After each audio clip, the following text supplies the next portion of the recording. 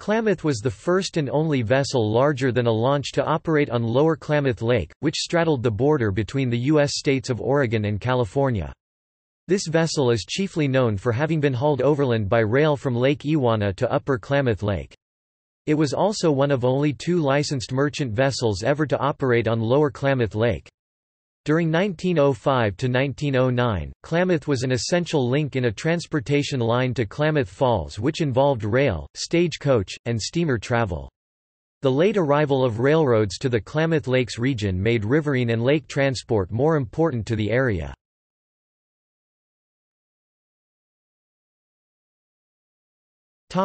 Design. Although launched in Klamath Falls, Klamath was built in Portland, Oregon. In late 1904, officials of the Klamath Lakes Navigation Company, Capt.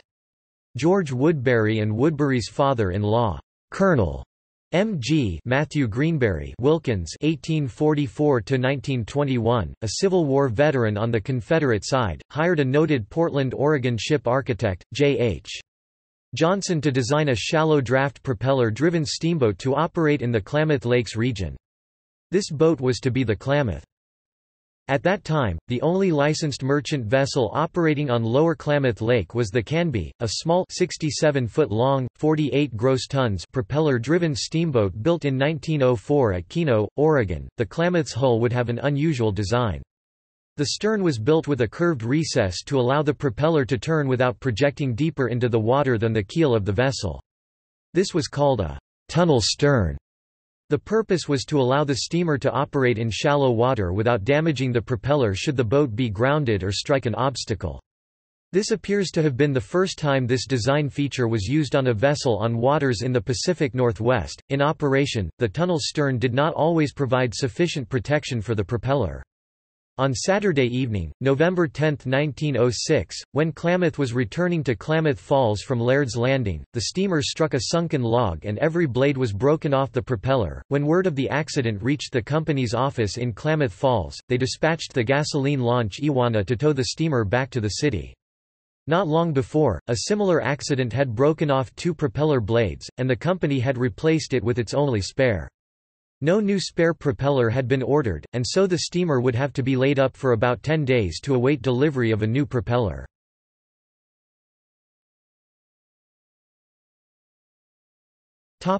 Construction. Work on the steamer began in Portland on March 20, 1905, with the sawing and forming of the 45 frames of the boat's hull.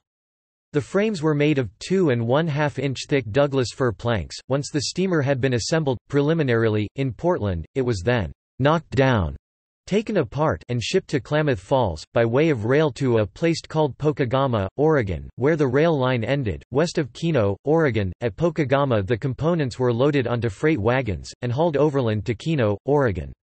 Keno was on the Klamath River, downstream from Lake Ewanna. Once at Keno, the steamer's components were taken by water transport upriver to Lake Ewanna, on which the city of Klamath Falls was located, and where the boat would be assembled. The assembly of the steamer, which was supervised by John G. Sound, an experienced shipbuilder from Portland, was well underway at Klamath Falls by June 8, 1905. The boiler had been installed into the boat by then.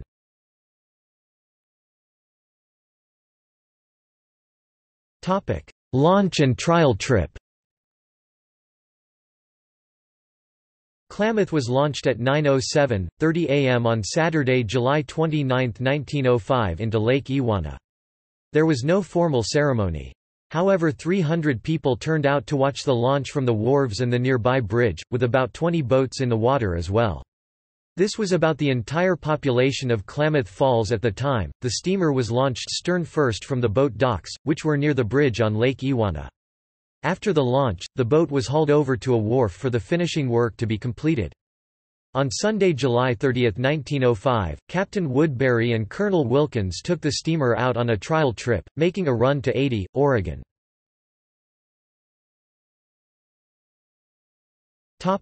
Owners of the steamer. The boat was built for the Klamath County Navigation Company, which was also known as the Pioneer Line. The company had been incorporated in July 1903 by filing articles of incorporation with the Oregon Secretary of State in Salem, Oregon. The capital stock of the company was stated to be $10,000. The incorporators were Sherman V. Short (1856 to 1915), George H. Woodbury (1861 to 1945), and E.E. Upmeyer. Woodbury was an experienced steamboat man, having worked for 8 years prior to the founding of the company as the purser on the well-known Columbia River steamer T.J. Potter. Short, who came from a steamboating family, was also an experienced steamboat man, who had worked as a captain for the Oregon Steam Navigation Company, and then for the Oregon Pacific Railroad, on their steamers N.S. Bentley, W.M. M. Hogue and Three Sisters. E. E. Upmeyer D.1912 was a prominent businessman of Linn County, Oregon, who had been in the state legislature during the 1907 session. Short and Woodbury had been captain and purser, respectively, of the Columbia River steamer Dalles City, M.G. Wilkins, Woodbury's father-in-law, also had an interest in the company. The company was preparing to use gasoline launches on the Klamath Lakes. By January 1, 1904, the company had placed 2 launches in service.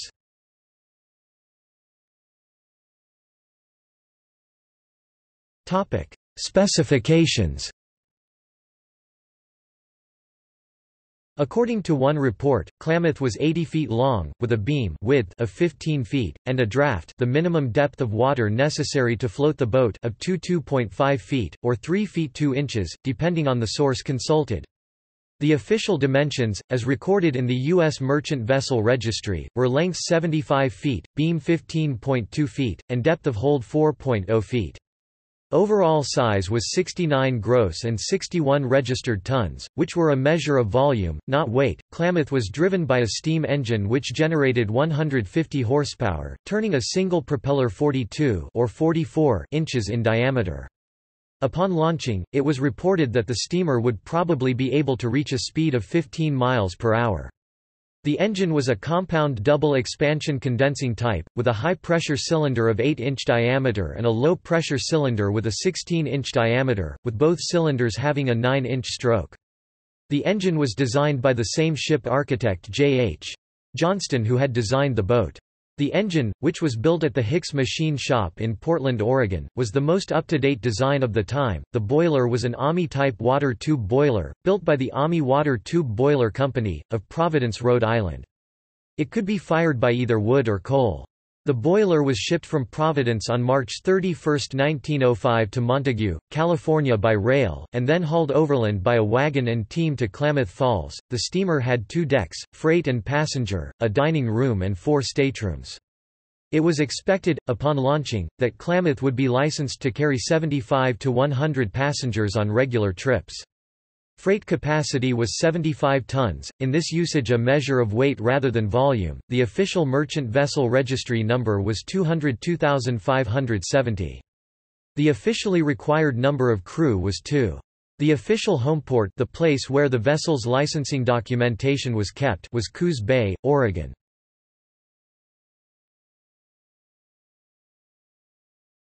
Topic: Operations on Lower Klamath Lake. In 1903, no railroad ran to Klamath Falls, Oregon, the principal settlement in the region.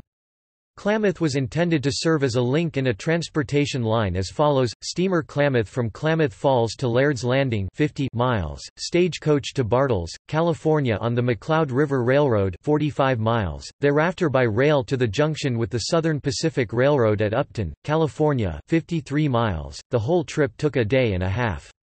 Arrangements for the stage line were still being made in late August 1905, when Klamath was licensed to enter commercial service. After the launch on July 29, 1905, Klamath was expected to start its regular run, about 50 miles each way, between Klamath Falls and Laird's Landing, California about August 10 or 15. However, Klamath did not receive its official clearance until August 23, 1905, when the steamer was inspected by U.S. steamboat inspectors E.S. Edwards and George F. Fuller, of Portland, who passed the steamer and issued it a registration certificate. The Klamath Lake Navigation Company also owned 2 barges which it used with Klamath. These barges measured 20 feet wide and 62 feet long, and were built at the same time as Klamath. Klamath was expected to be able to make the 50-mile run between Klamath Falls and Laird's Landing in about 3 hours. Counting the costs of building the new steamer, the Klamath Lake Navigation Company had spent about $25,000 in capital improvements, including a dock at Klamath Falls measuring 60 by 225 feet and a 60 by 80-foot warehouse. The stage line from Bartles to Laird's Landing began operations in October, 1905. By November 1, 1905, Klamath was making 3 trips a week between Klamath Falls and Laird's Landing. No commercial vessel could reach Laird's Landing in the natural state of the lake, which was in large part a shallow marsh. Instead, a channel had to be dredged from the central part where the water was somewhat deeper, and this was done specifically so that Klamath could reach Laird's Landing. The channel ran about 2 miles from Laird's Landing in a northeasterly direction. In October 1906, Klamath broke its propeller while backing into a submerged ledge of rock about 3 miles from Klamath Falls. No drydock existed in Klamath Falls to facilitate the repair. Instead, tons of cement were piled on the boat of the steamer, forcing the bow into the water and raising the stern into the air. A raft was then pushed under the stern, which served as platform for workmen to replace the broken propeller.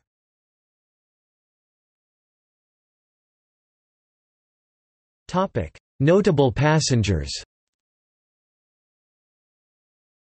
On the evening of Thursday, November 2, 1905, a committee of the Klamath Falls Chamber of Commerce met Oregon's Governor George Earl Chamberlain at Keno, on board Klamath.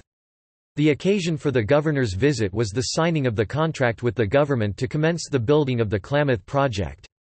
250 people crowded the dock to greet the governor's arrival on the steamer.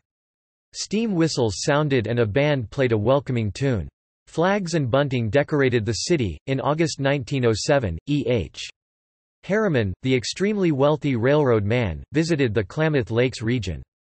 Stage line routes changed frequently at that time, and rather than proceed to Laird's Landing from the California Northeastern Rail terminus, Harriman and his party met the steamer at Teeter's Landing, about 4.5 miles south of Keno, and proceeded from there on Klamath into Klamath Falls. Harriman, then an older man, was worn out by the stage ride, but he was reported to have been revived somewhat by the ride on the then modern steamer, asking questions of Col. Wilkins as to how it was brought to the lake, the demand for its services, and other inquiries about its operation.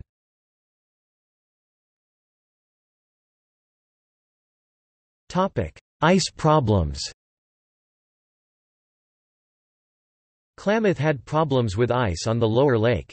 On November 24, 1906, ice knocked a hole in the side of the steamer. On December 20, 1906, Klamath was forced to suspend operations for the winter because of the amount of ice on the lake.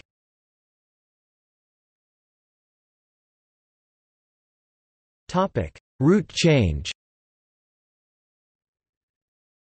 Starting on May 1, 1908, Klamath was new route that was advertised as offering ease and comforted in travel, with only 12 miles of staging and then a delightful boat ride up the Klamath River to Klamath Falls. Travelers departing Klamath Falls would leave on the steamer Klamath at 4 a.m. for Teeter's Landing, from whence they would proceed by stagecoach to the rail line at Doris, California.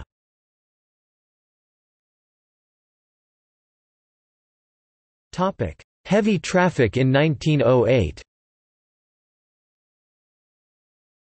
Traffic was particularly heavy in August 1908. Klamath was heavily loaded on every trip, and almost every other day a barge was brought in loaded with freight. At that time, almost all the freight to Klamath Falls was loaded onto the steamer and the barges at Teeter's and brought to the city by water. With the approach of the railroad, merchants were going to be relieved from the need to stock up on supplies prior to the winter, which would disrupt supplies for several months.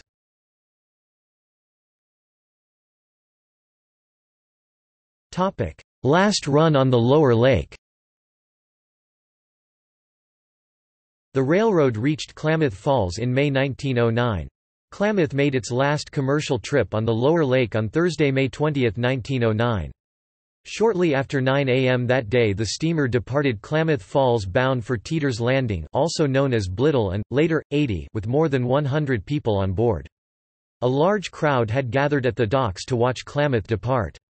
When the steamer reached 80, shortly before noon, the passengers disembarked and crowded onto the first train to run to Klamath Falls.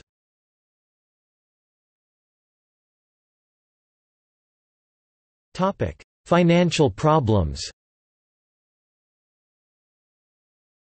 In early September 1907, demands by creditors forced the Klamath Lakes Navigation Company into receivership.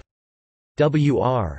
Bill Davis agreed to pay off the company's debts, then about $10,000, and as security he was given a second mortgage against the company's assets and was given control of the company. On November 27, 1908, Klamath was mortgaged to the Ladd and Tilton Bank, and William R. Davis, to secure the payment of a promissory note in the amount of $8,100 payable to the bank, due in 1 year, with annual interest of 8%, executed by the Klamath Lake Navigation Company in favor of the bank on November 12. And a similar note, executed in favor of William R. Davis, in the amount of $5,000. The company fell behind in its payments on the debt to the bank and Davis. On February 7, 1912, notice was published that on March 9, 1912, under the terms of their mortgage dated November 27, 1908, Ladd and Tilton, and Davis, would conduct an auction at the dock at Shippington, to sell Klamath to satisfy the debt.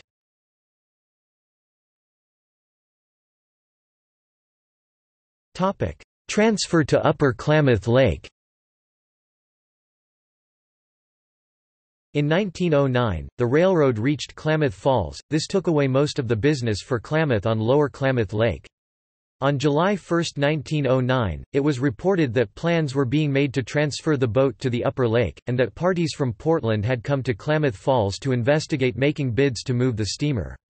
The plan at that time was to run Klamath on the Upper Lake to connect with the state line that ran from Crystal Creek to Crater Lake, allowing travelers departing Klamath Falls to reach Crater Lake 12 hours later. The steamer was therefore transferred to Upper Klamath Lake. A short water passage, called the Link River, ran from Upper Klamath Lake to Lake Ewanna, along which lay the waterfront of Klamath Falls.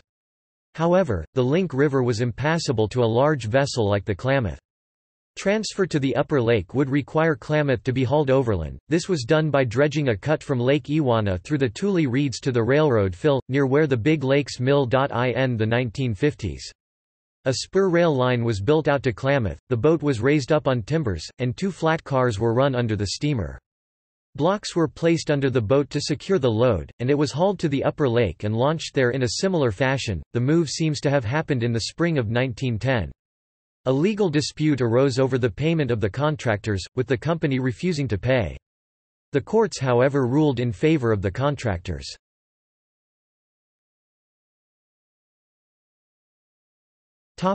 Operations on Upper Klamath Lake.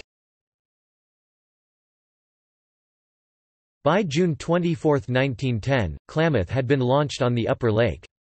Klamath had been on the shipways for 2 weeks undergoing repair. The boat had been taken to Shippington, where new tubes were to be installed in the boiler, and the vessel's entire woodwork repainted and renovated.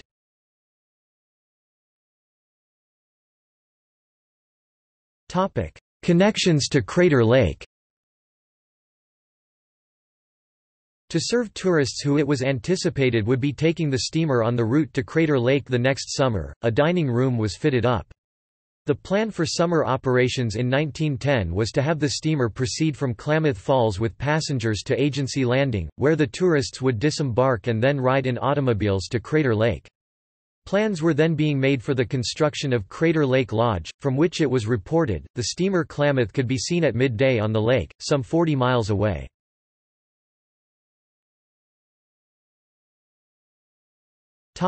Route on the lake. On July 1, 1910, Klamath made its trial run on Upper Klamath Lake to Agency Landing. By May 1911, under Captain Ray H. Reed, Klamath was making daily trips to the resorts of Eagle Ridge Tavern and Rocky Point, as well as Doak's Landing, Woodbine, and Odessa, departing Klamath Falls from the Shippington Wharf at 9 a.m. and returning at 5 p.m. The city transfer bus picked up passengers for the steamer from the principal hotels in Klamath Falls. Starting at 8 a.m., the Sunday excursions included a stop for 3½ hours at the Rocky Point Resort. On Sundays, the fare was $1 for a round-trip excursion to all points on the lake. Tickets were sold at the hotels in Klamath Falls and also at the Navigation Building. After June 1, 1911, the Klamath was to connect at Rocky Point with the Crater Lake Auto Line for overland transport to Crater Lake and Medford. About May 1911 or earlier, Klamath had been converted into an oil burner. An oil tank car was placed at the Pelican Bay Lumber Company's railroad siding to refuel the steamboat. In 1911 and 1912, Klamath supported logging and lumber operations by towing log rafts to the Pelican Bay sawmill and carrying personnel and supplies for the lumber camps.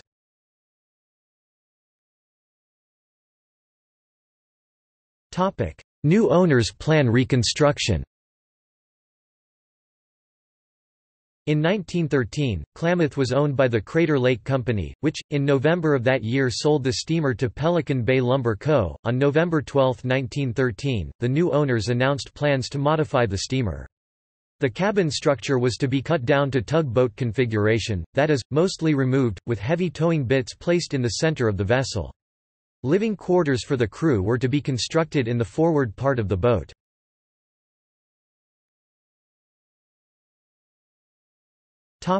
Navigation issues. At Pelican Bay, a short channel had been cut from the main lake to the Pelican Bay lumber mill to facilitate steamboat operations. On Saturday, July 22, 1911, at about 4 p.m., Klamath sank while moored at Agency Landing. The boat was then owned by Captain Parker. Part of the crew was sleeping on board when the boat sank. The stern went down in about 10 feet of water, while the bow remained on the bank of the lake, almost clear of the water. Ice posed a problem for the steamer on the upper lake, just as it had on the lower lake. In December 1913, Klamath suspended operations for the winter when ice on the upper lake was 4 inches or more thick. On June 21, 1915, it was reported that Klamath had sunk, again, at Pelican Bay Landing the previous Sunday afternoon, June 20, 1915. Details were not available, however, in the first report. In November 1916, a barge being pushed by Klamath collided with the small sternwheeler tug Modoc, sinking the Modoc. By November 16, 1916, Modoc had been raised.